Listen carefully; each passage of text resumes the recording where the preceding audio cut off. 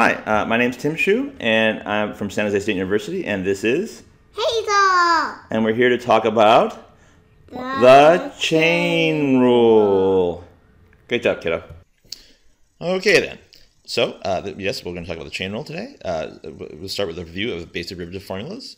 We'll talk about what the chain rule is good for, what is the point of the chain rule. We'll look at two different statements of the chain rule, each of which is useful in different situations, and we'll look at an example.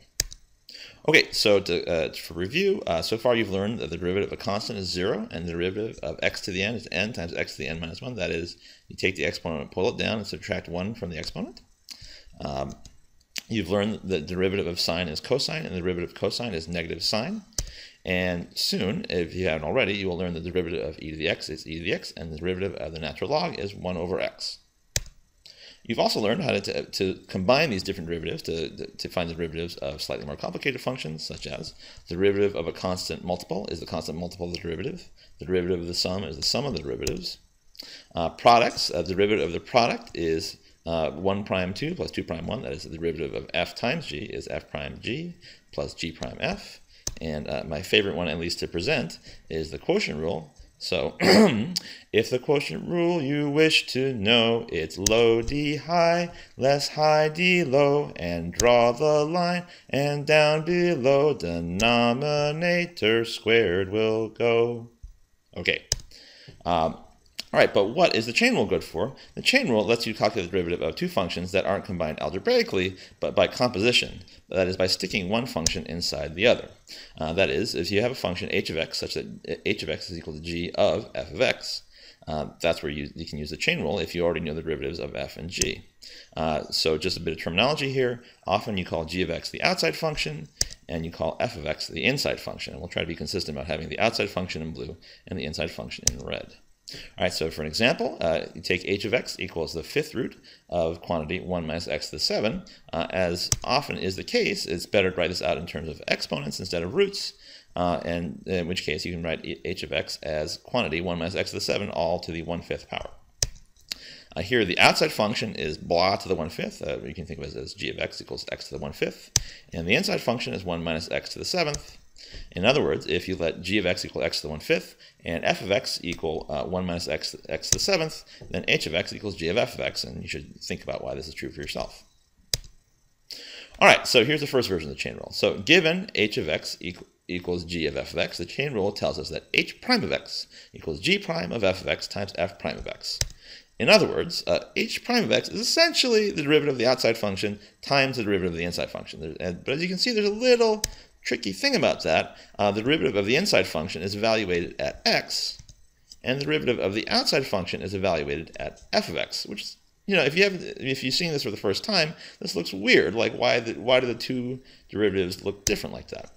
Well, you can make it look a little more symmetric by taking y equals f of x and thinking of g as a function of y. So instead of writing g of x, you write g of y. It's fine. Variables don't know their own names. And in that case, the chain rule becomes h prime of x equals g prime of y times f prime of x. In other words, taking the easiest one first, the derivative of the inside function is evaluated where it should be, since f is a function of x, and the derivative of the outside function is evaluated where it should be at y, since g is a function of y.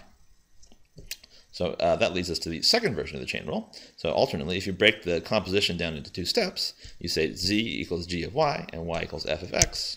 Then the chain rule becomes h prime of x, or dz dx, because we're thinking, this composition, z equals g of f of x, makes z as a function of x, equals dz dy times dy dx.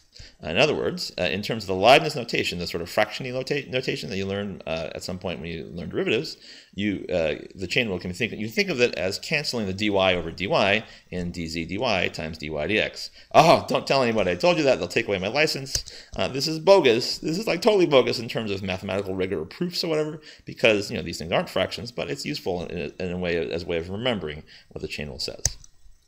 Okay, so let's turn to an example. So returning to our example, h of x equals quantity 1 minus x to the 7th, quantity to the 1/5. So remember, the inside function is 1 minus x to the 7th, and the outside function is blah to the 1/5. So in notation number 2, in version 2 of the chain rule, we can break this composition down as z equals y to the 1/5, and y equals 1 minus x to the 7th. So you can see if you plug in y, this y value of y over here for y, we get the h of x that we want. In that case, you take the derivative of dz dy, which is 1/5 times y to the minus 4/5. Remember, you bring the exponent down and subtract 1 from the exponent.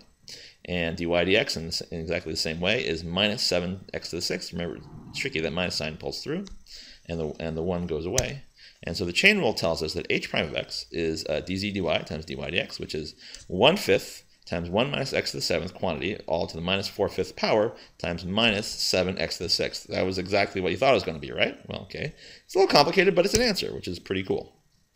So again, looking at the result, so if h of x equals quantity 1 minus x to the 7th, all to the 1/5, then h prime of x is 1/5 times 1 minus x to the 7th, quantity to the minus 4/5, times minus 7x to the 6th. And again, the trickiest part is the derivative of the outside function is a value where it should be at the value weight of the inside function, 1 minus x to the 7th, and the derivative of the inside function, minus 7x to the 6th, is evaluated where it should be at x. All right. So that should be enough for now. I think, keeping that trickiest part in mind, where the derivative of the outside function is a value where it should be, and the derivative of the inside function is a value where it should be. Go do something. What are you doing wasting time watching me? Go do something. All right. Thank you very much. Bye.